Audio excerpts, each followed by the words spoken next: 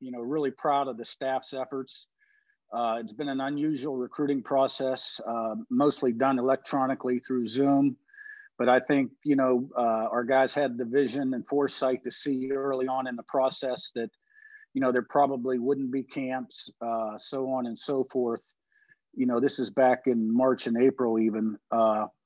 And we were a little bit more aggressive early in the process than we normally would be. And, I've never known a coach on a signing day that didn't love his recruiting class, but I think this is a really strong class. Almost every one of these guys had FBS offers, and many of them had Ivy League offers too. So you're getting the best combinations. You're getting good athletes that, are high achievers in the classroom, and usually those things are tied in hand in hand. And I think these are guys that will represent the Dukes really well on the field and represent JMU off the field, with class and integrity. And we're excited about them. And hopefully we get back to a normal fall in 21, and these guys can enjoy a kind of a normal freshman year. All right, we'll now open it up for questions. First comes from Greg Medea from the Daily News Record in Harrisonburg. Hey, Curt, the challenges with putting this class together during the pandemic, no in-person recruiting, you touched on it a little bit.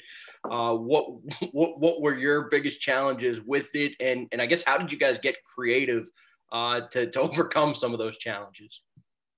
Well, I think number one, JMU is a great brand. That only gets stronger every year because we've had great leadership here through the years at all levels and a commitment to be successful.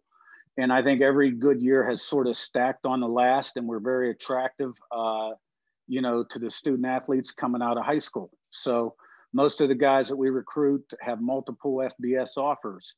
And, if you want to be a part of a championship program that's committed to excellence on and off the field, it's going to develop you to your fullest potential as a person, a student, and a football player, and have a great 4 or 5 year experience, then, JMU is a great choice. So I think, we knew there weren't going to be camps in July and June, and the ability to sort of watch guys perform on the field wasn't going to be there, or to meet them face to face. With the Zooms, being able to, talk with the prospect, the parents, and get the important people at JMU involved academically, strength and conditioning, that kind of thing. So it really fell into place. We were quite pleased with the process. We actually had to kind of turn it off and shut it down. Probably could have signed 10 more quality student athletes. That's the challenge, with 63 scholarships. So, it's all about recruiting and development in this business. And, that's the recruiting phase right now. And now we got to get them in here and, develop them their fullest potential.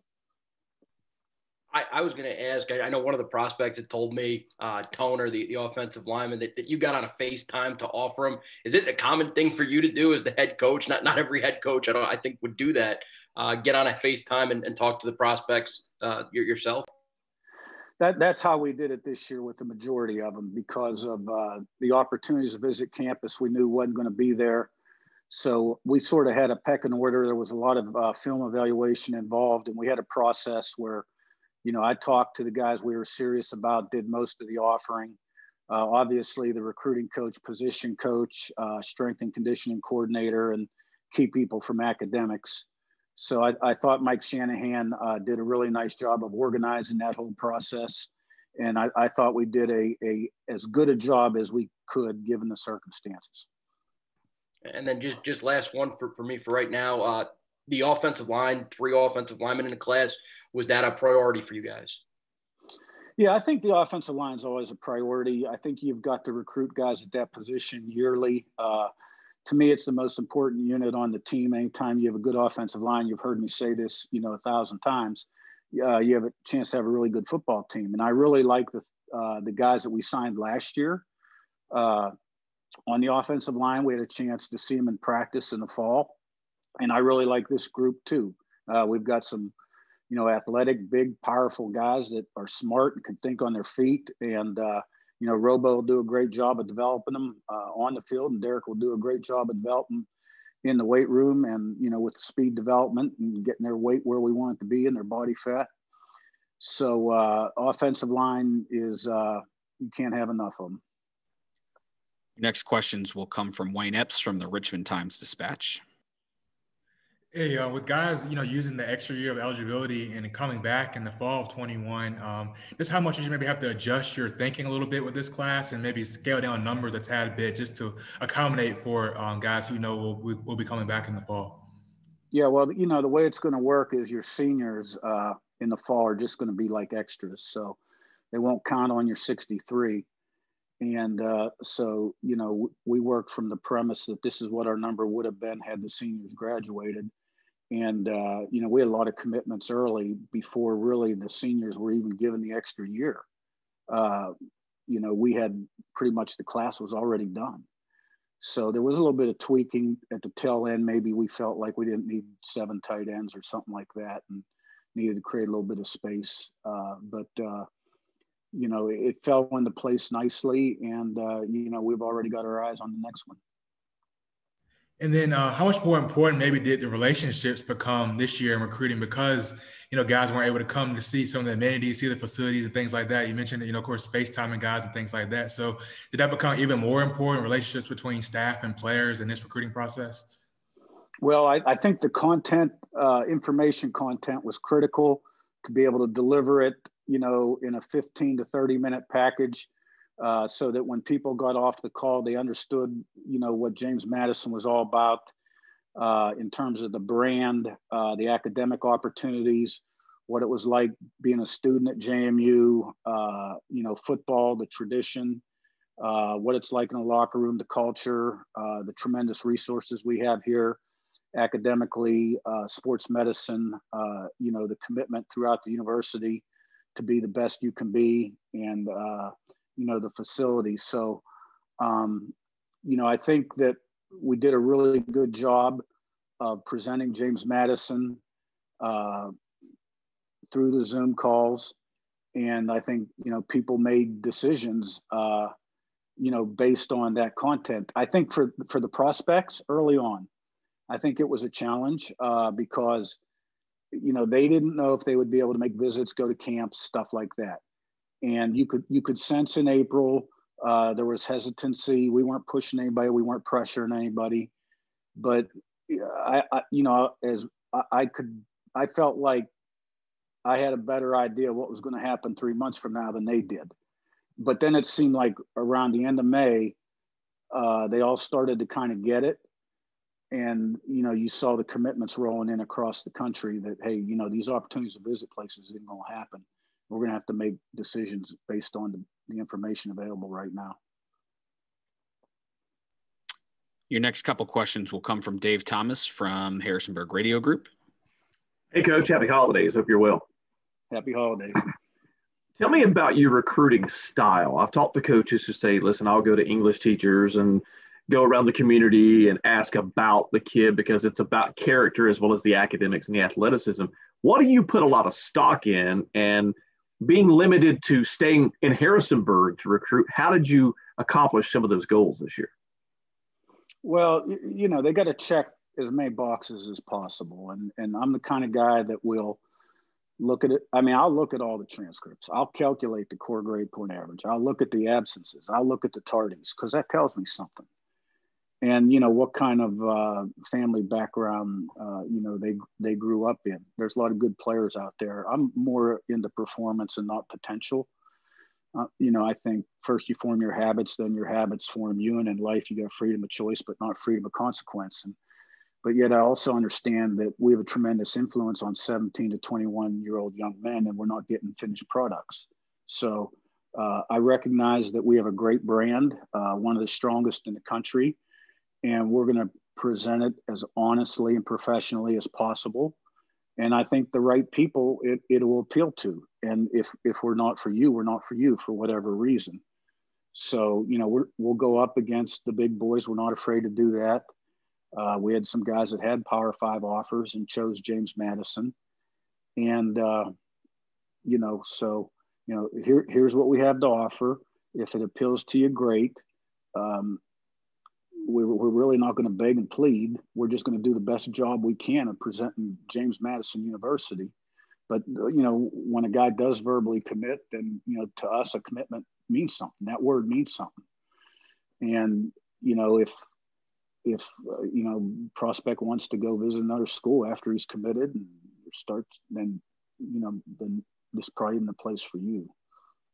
On that note of having FBS guys getting FBS offers, there's been a lot of talk this week about the college football playoff and who the 4 teams are going to be and who should be there and blah, blah, blah. And I remember having a conversation with Jawan last year at the national championship. And he says playing in a playoff and playing for a championship means so much more than playing for a bowl game. Do you get that from your recruits? And is that in your pitch any at all? Listen, you've got a chance to legitimately be on a big stage and play for a national championship where if you go to some FBS schools, realistically, you're not going to have that opportunity. It's definitely in our pitch, along with, I said this in my opening press conference 2 years ago. There's very few schools in the country who can win a national championship year in, year out. Alabama, Clemson, Ohio State, North Dakota State, JMU are probably the top 5. And okay, why is that? Well, there's a commitment from the university to be great. There's a financial commitment. We've had stability in leadership, and everything we do is first class. And I think when they see our facilities in person and talk with our people or do it via Zoom, they recognize that. There are some guys that want to play FBS football, plain and simple. And, they grew up and that's what they wanted to do. And you're not going to change their mind. And you have to recognize that as a recruiter. And recruiting time is money. You got to know where to spend your time. And, I think there's a lot of guys that can be successful at James Madison University. You just got to choose who the guys you think are the best ones. They have to assimilate your program, and you have a great culture, then rising tide lifts all the boats. And I think that's what happens here is guys come and we have great leadership in the locker room. We have great tradition, great accountability. There's expectations, and we get people's best. And lastly, just for me at least, just talk about your focus on the state of Virginia, 8 of your 12 coming from the Commonwealth. I learned a long time ago, my first job as a recruiting coordinator was for Johnny Majors at Pitt in 1993. Pitt was down back then. They hired Coach Majors maybe to kind of wave his magic wand and restore the magic. And I really learned a lot those first couple of years. And, but sometimes the further away you go, the better the prospects look. And, that's not the case. This is a great recruiting state. It's a great FCS recruiting state and an FBS recruiting state. There's a lot of players here. And we probably could fill our entire class really from the state of Virginia. But, we don't want to overlook a single prospect in Virginia. I can handle bad news, but I don't like surprises. I tell the coaches that all the time. So, like, if there's a prospect I see that gets an offer from, somebody we're competing against or an FBS school and I don't know about them, then, I'm not very pleased. So we take great pride in covering the state, blanketing the state, doing a great job. And Maryland's probably the number 2 place for us right now. All right. Your next questions will come from Noah Ziegler from The Breeze. Hey, Coach. Kind of similar to Greg's question earlier, you signed 3 linebackers and 2 safeties. How important was it to get those commitments on that side of the ball, considering the amount of players that graduated or transferred? Well, we felt since we got here that we needed to kind of build up our linebacker depth a little bit because Holloway and Ward were seniors and Kelvin will, be a senior. Now, we didn't know that all the seniors were going to get extra years when some of these guys committed. But, like Skylar Martin, I think is a tremendous prospect, as is Jalen Walker, as is Binkowski. Those guys have all the attributes you're looking for. We really like Taurus Jones, who's a young player that injured his knee in fall ball. We think Julio's got a really bright future. Mateo Jackson's come on. Diamante Tucker Dorsey used to be a young guy. He's not a young guy anymore. And, he'll end up being a 2-3 year starter here and a really good football player. So we don't have many linebackers right now. The ones we have are pretty good. and we're going to be adding to that group. But you can't have enough of those kind of guys for special teams and different packages on defense. So I really like the linebacker group. Safety group I like too. Maybe, you know, in hindsight, could have added one more because, you know, we're still looking for quality depth at that position. We've got a couple safeties that are seniors. I like the two guys we got a lot. You know, Holmes played in a great conference, had 8 or 9 FBS offers. Messiah Russell's a real long guy that excelled on both sides of the ball, can really run. I think his best football's ahead of him.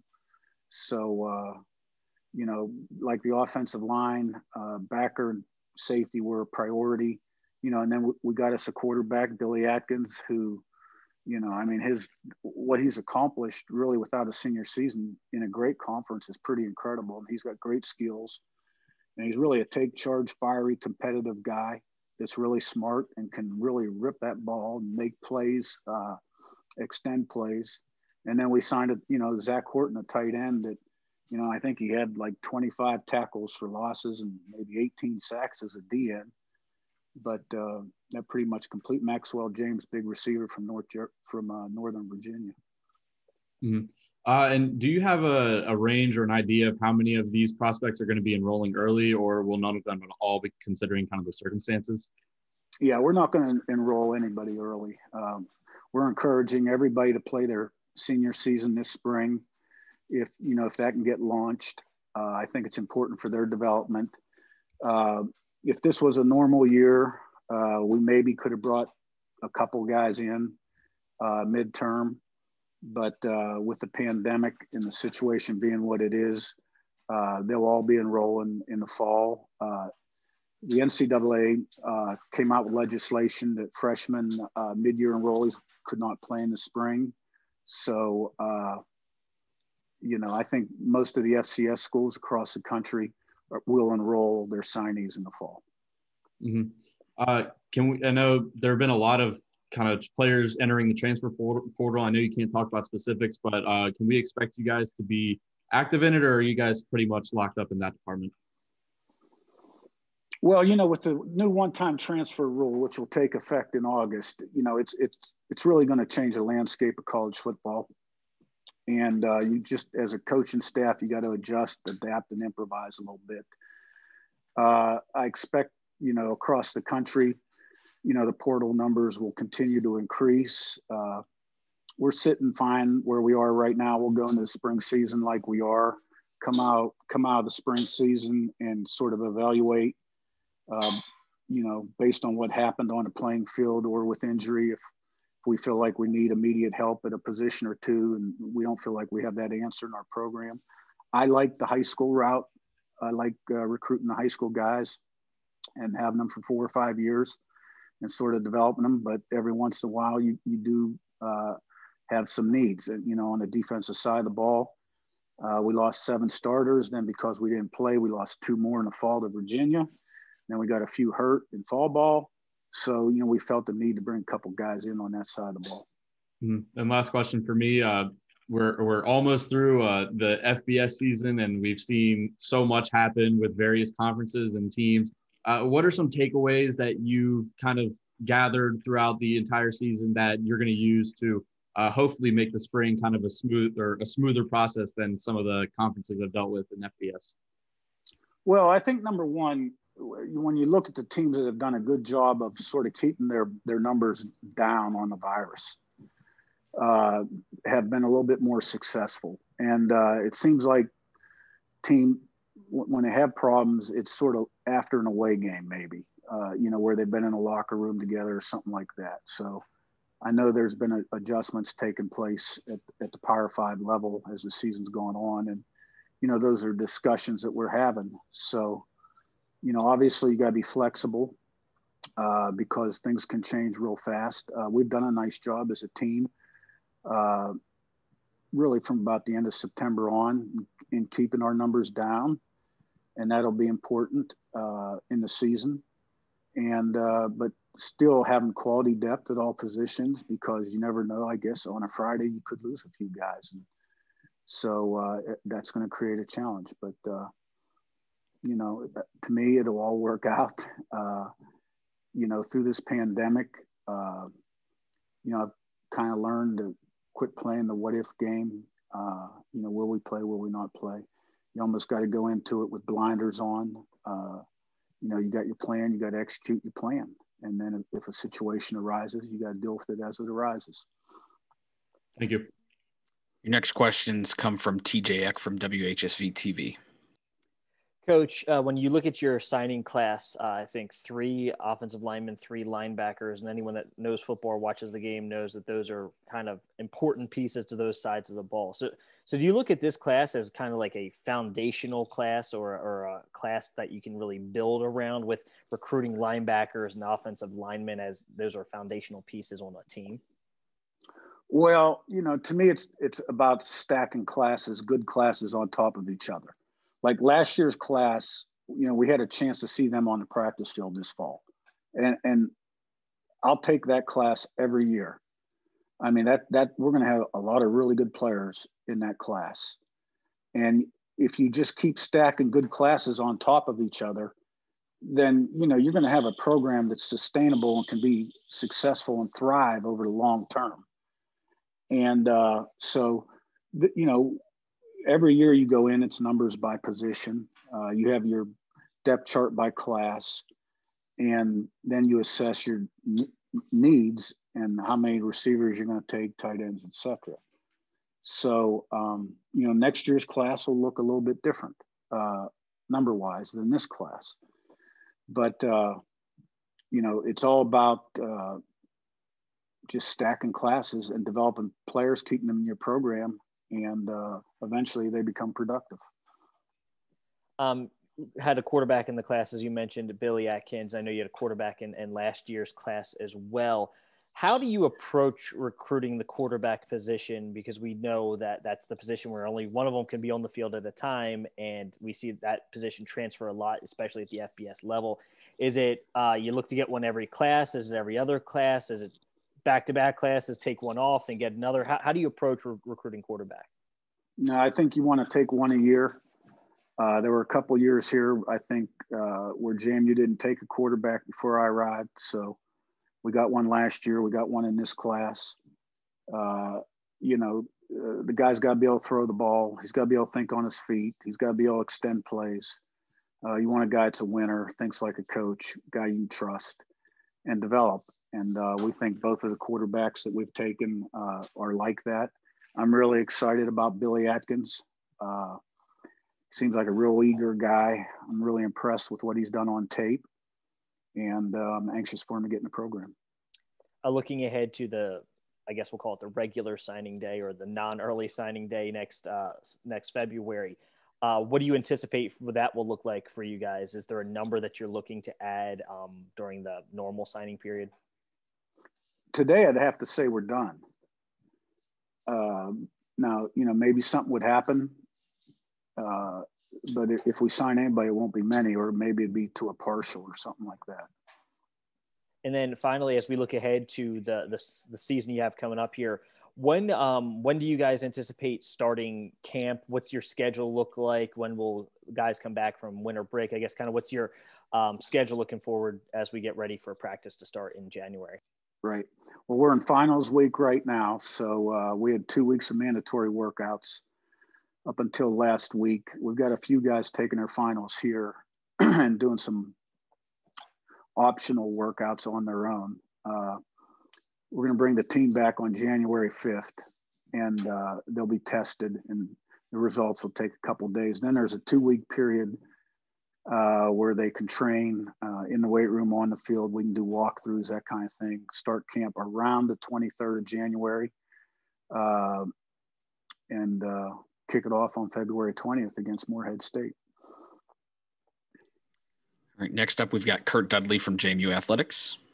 Thank you, Chris, and good afternoon, everyone. Coach, getting back to the recruiting aspects under these conditions, how much more value or stock or reliability did you have in existing relationships, not with the players, as Wayne was talking about, developing those, but those high school coaches and other contacts that you may have in the region? Did that take even a higher value to you right now since you couldn't do some of the normal things?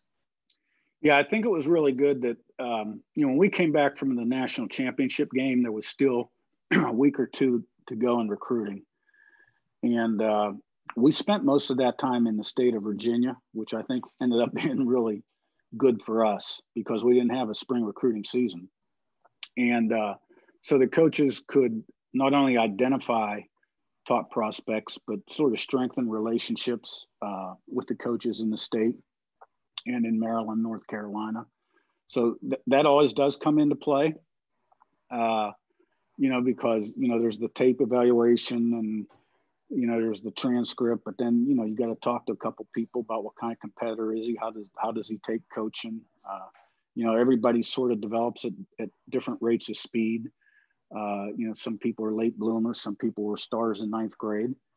And, but it was important. I think that's one of the advantages of, doing a great job in your state and the border states is, hopefully those relationships long-term continue to strengthen and, so that the trust factor, who you can talk to and get legitimate information, because then you're going to be more successful in terms of who you choose to take.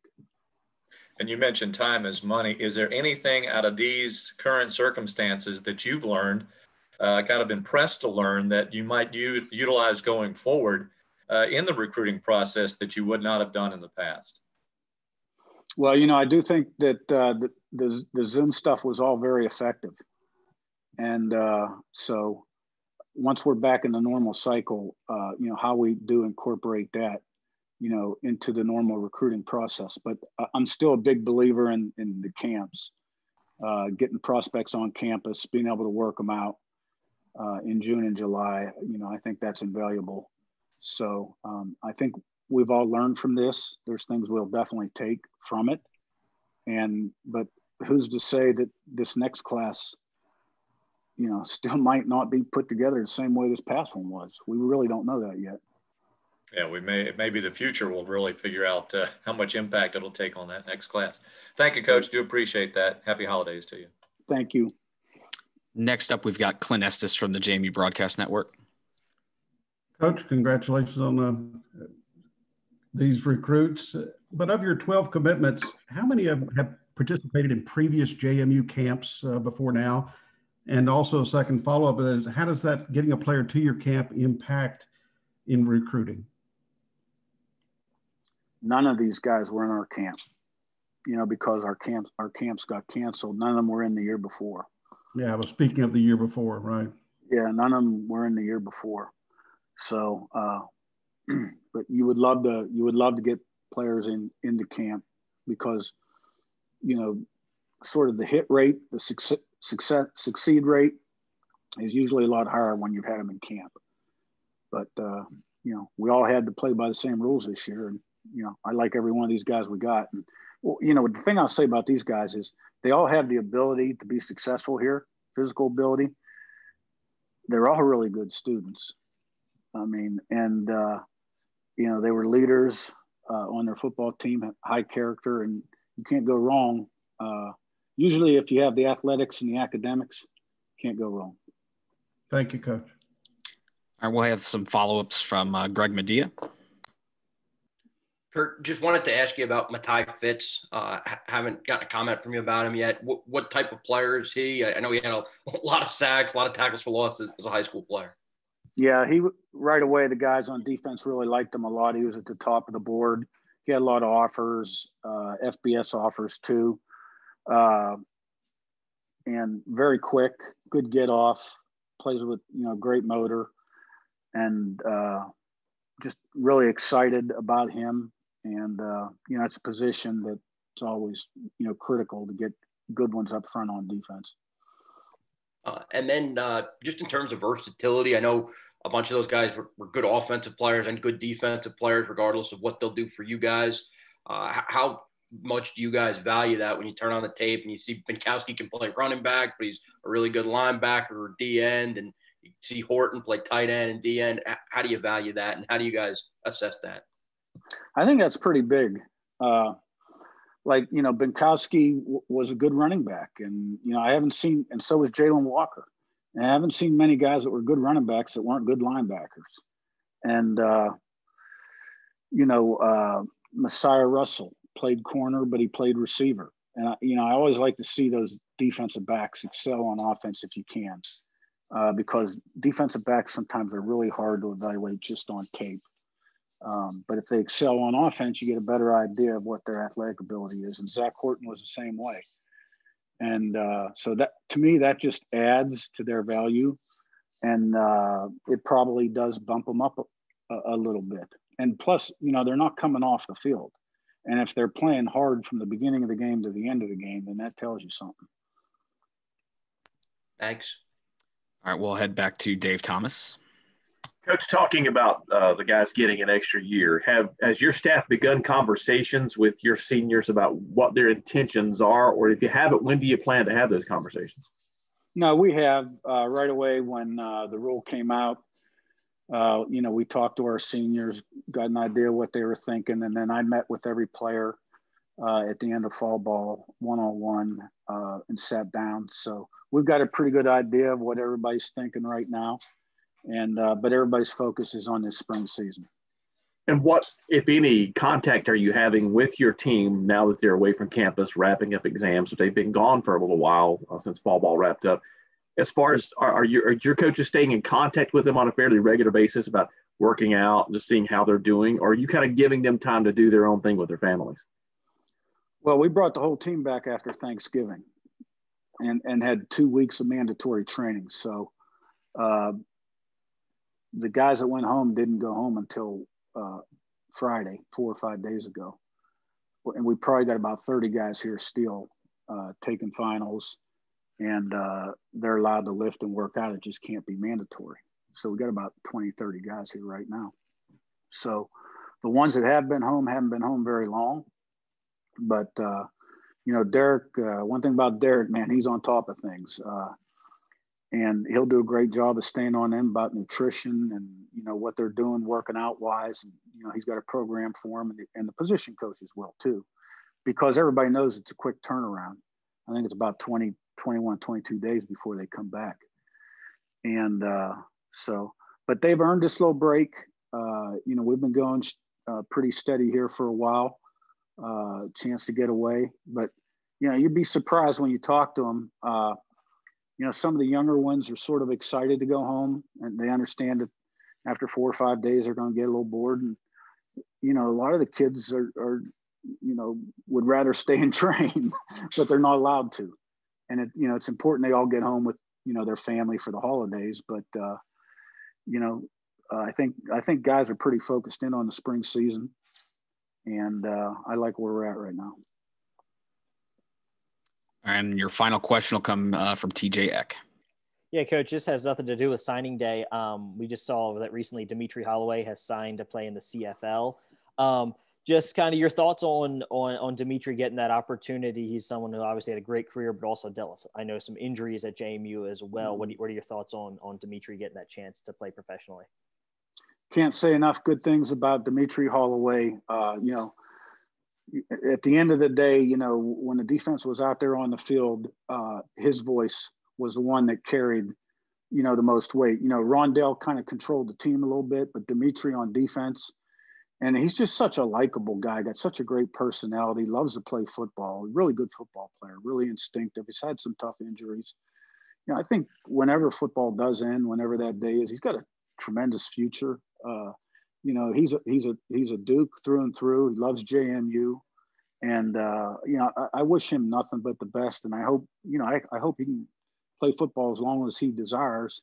And then afterwards, there's a guy probably be a really good football coach.